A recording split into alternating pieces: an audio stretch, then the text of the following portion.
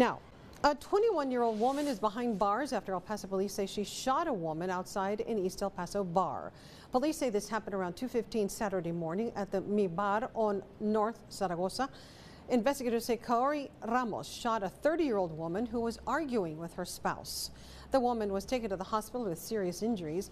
Police tell KTSM that the unidentified woman was arguing with her spouse when Ramos began to argue with the couple while in her car. Police say Ramos then pointed a gun and fired multiple rounds. Ramos reportedly fled the scene and was later found at a home in far East El Paso. And after a SWAT standoff, Ramos was arrested and charged with aggravated assault with a deadly weapon. Police say they will release Ramos's mugshot after hearing more from witnesses.